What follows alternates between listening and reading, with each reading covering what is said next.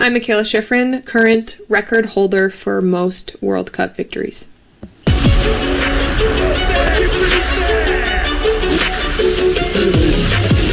Mikaela Shiffrin, 2 times Olympic gold medalist, 7 times alpine skiing world champion, 16 crystal globes, and bearing an unparalleled tally of 97 World Cup wins, thus earning the esteemed title of greatest of all time.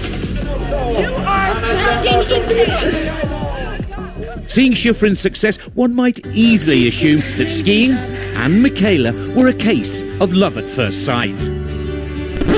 I was pretty unsure about the sport for quite a few years, but I really liked hot chocolate and French fries, and that was always the snack we would have when we went skiing. So then I was like, maybe this isn't so bad. So, let me get this straight.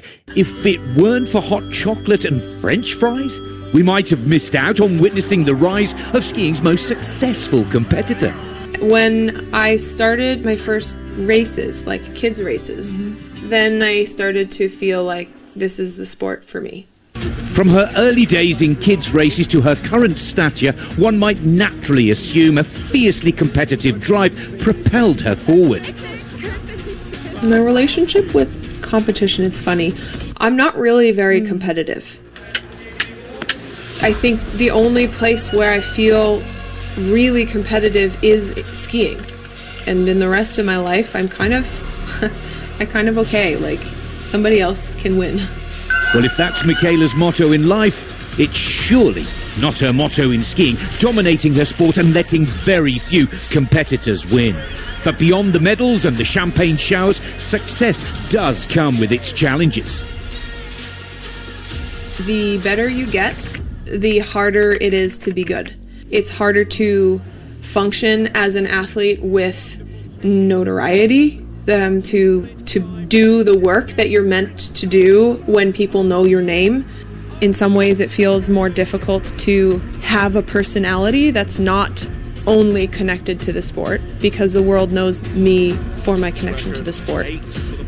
But it's also a pretty wonderful gift that I've gotten to be able to do this on a high level for so many years. While we see Mikaela shine on top of podiums and in TV interviews, the crowd's favourite confesses all. Fundamentally, I am not an extroverted person.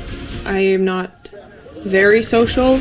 I need recovery time from social interaction, from media, from being in the public eye. I need to recover from that. And I think skiing is actually something that works for me, because when we're racing, and I'm of course in the public eye when I'm racing, it's still like I'm in a bubble, that I can focus on the task, I can focus on my job, I can focus on my turns. It's not always taking energy. Like skiing gives me energy, and all of the extra stuff that takes energy, but then the skiing gives it back a little bit. Navigating the relentless spotlight as an introvert must pose its challenges.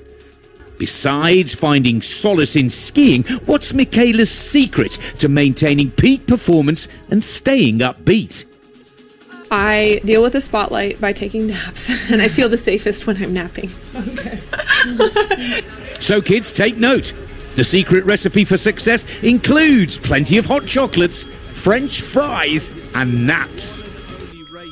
Before Mikaela goes on to winning yet another race or taking a nap, let's hear what her wishes are for the future of her sport. To continue to cultivate an environment where athletes can perform at their best more consistently.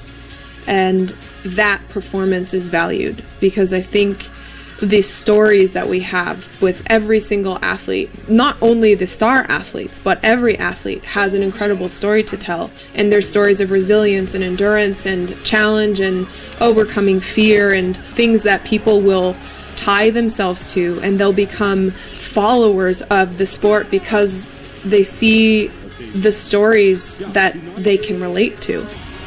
Mikaela Shiffrin, with an illustrious career matched only by her remarkable personality and humility. We wish the greatest of all time all the best for the future, and perhaps even reaching the monumental milestone of 100 victories very soon.